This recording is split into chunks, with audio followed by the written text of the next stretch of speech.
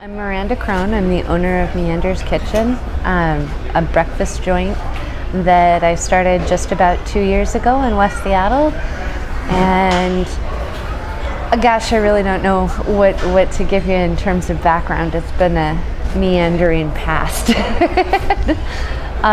Let's see.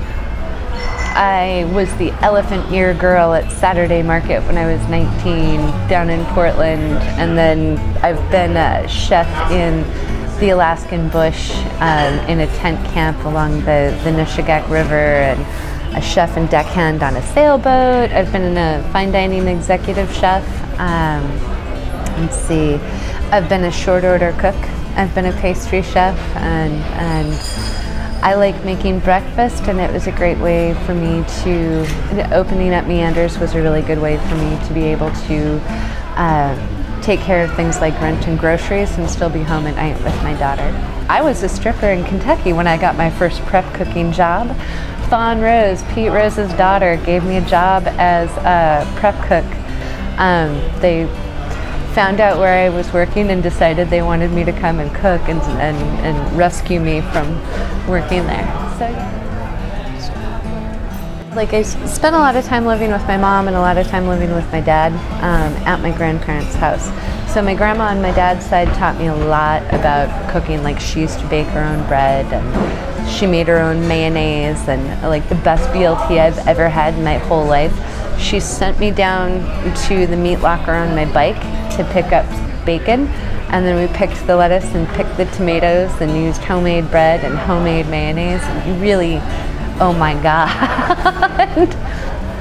Nothing has ever quite hit that mark. It's called Meanders because my dad's best friend from high school on was Don DeBar.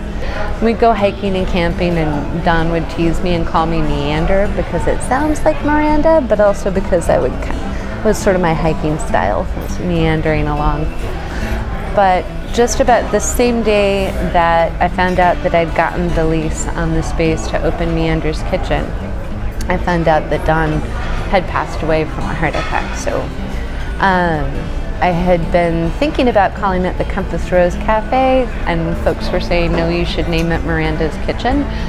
And I didn't really feel comfortable giving it my name, but when Don died, I was like, that's it, I'll call it Meander's Kitchen.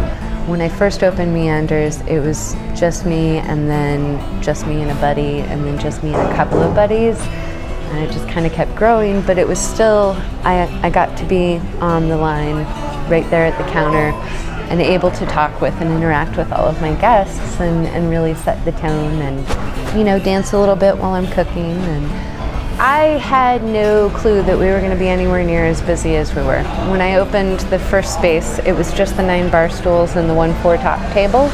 And then when we expanded into the space next door, we still had an hour-long wait every weekend for seating. So it kept getting bigger and busier and busier. So I started looking around and thought, well, we kind of need a bigger space, and this is a good time to, you know, if we don't even know that we're going to get to keep the space, moving into a larger space now would be the way to go.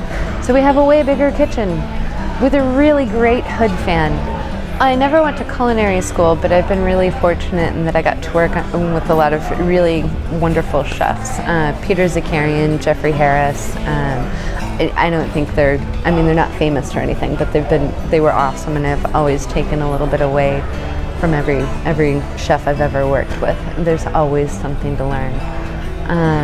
But I worked at the Triumph Brewing Company in New Hope, Pennsylvania, and that was, Jeff was the chef there.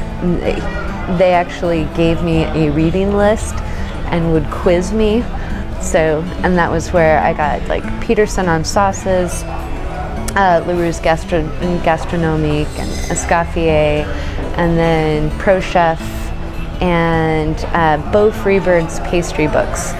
Knock the socks out of almost all of the textbooks. So those are all, I have those on the shelves. Work out of them. They are good references.